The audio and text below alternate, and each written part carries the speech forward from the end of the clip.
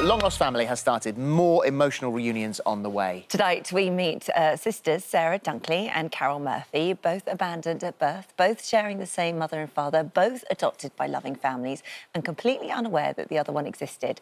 That is, until Davina paid a visit. Amazing news. I mean, you've got to know it's big news when Davina knocks on your door, haven't you? We're very happy to have both Sara and Carole here with us now. Welcome. Good morning. Thank you for coming in today. So, same question really to both of you. When you were growing up, when you were little, how much did you know? How much did your families tell you?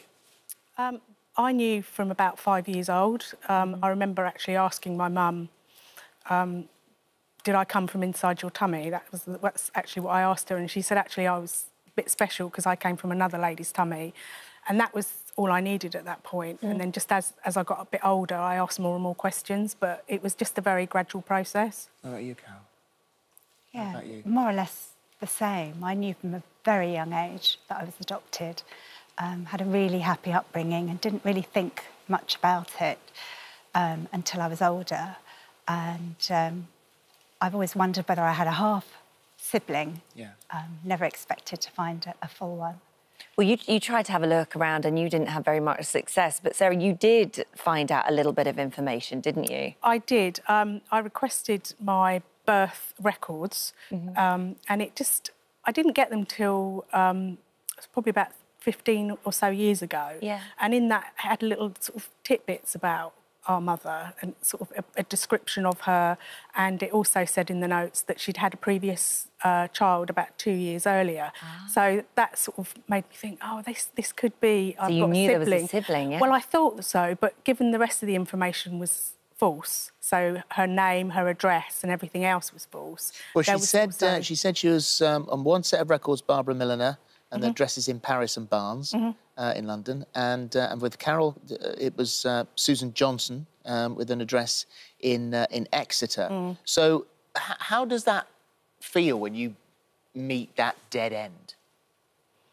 I just think every time I tried to do a bit of research and you hit a dead end, you just have to park it and you just have to move on and think, I'm never going to get anywhere with this. And that's exactly what I thought up until DNA came into play.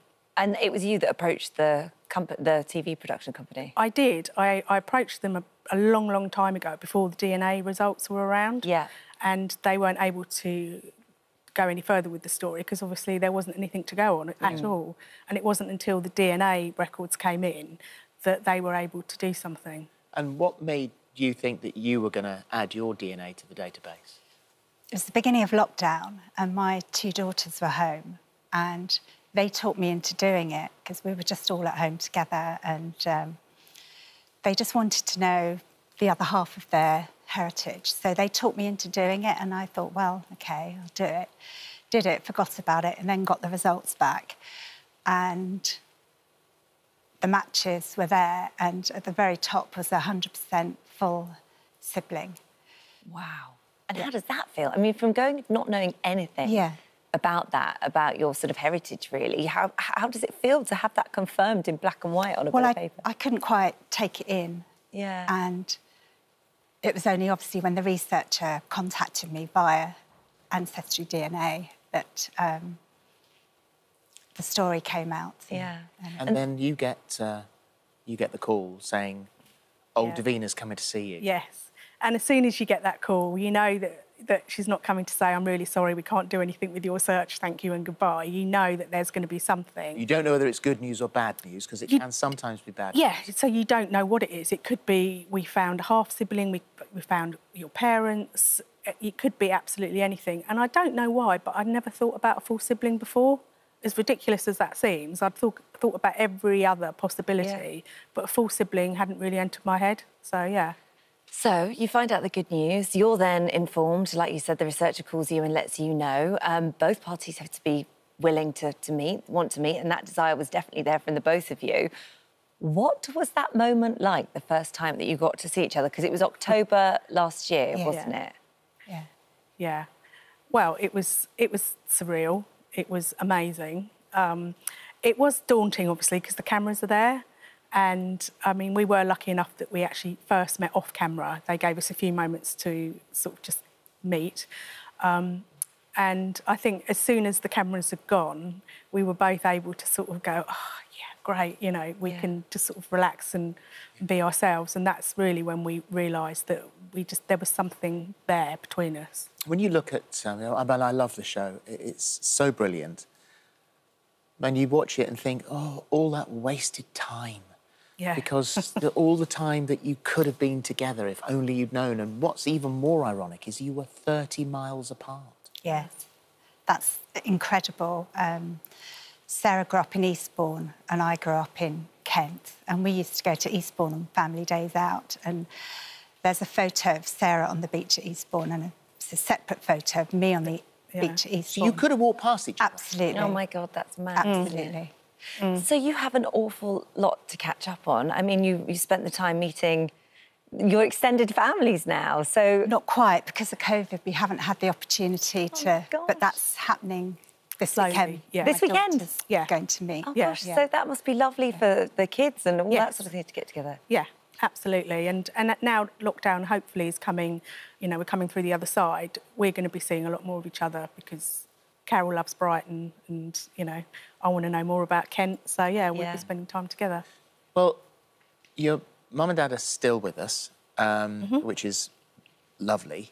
Mum is a work in progress, so we'll see what happens there. Yeah. Dad has said that he might quite like to meet you both. Yeah, absolutely, yeah. How essential is that in putting the final pieces of that jigsaw together? If it happens, it'd be fantastic, and both Carole and I really would like that to happen. But we're really content with where we are. We've had a lot of things answered, and it does sort of complete the picture and the mystery really behind it. So what have you found out about their story? What led to this? So we knew they were a couple. So that was nice to know, that it wasn't just a couple of sort of flings, if you like. They were actually a couple. And it sounds like they were a couple for quite a while, so it wasn't a short-term relationship. So we do know that. But other than that, we can't say a lot more at the moment, unfortunately. No, that's fair enough. That's fair enough. And these are always sort of, when new things like this come up, it's sort of... Yeah. You've got to carefully pick your way through. Nobody wants to be upset. Early days, I think. Yeah, very early days. Yeah. And for you, knowing that mum and dad are out there, is that an essential part of the jigsaw, or are you just happy to have your sister? I think the same as Sarah. It's really nice to know what actually happened finally and to piece together some of the jigsaw. But it's been so fantastic meeting Sarah. If we do meet up with them, then lovely. That's really lovely. But it's obviously we'll go with their wishes and see how it unfolds. For now, though, how lovely to have a sister. I mean, how Really wonderful. lovely. I know. You never knew you had. Long Lost Family is tonight at 9 p.m. on ITV, and thank you both for coming in. Enjoy this weekend. Yeah, Lovely. Love to the families as well. Thank you. Thank you so much.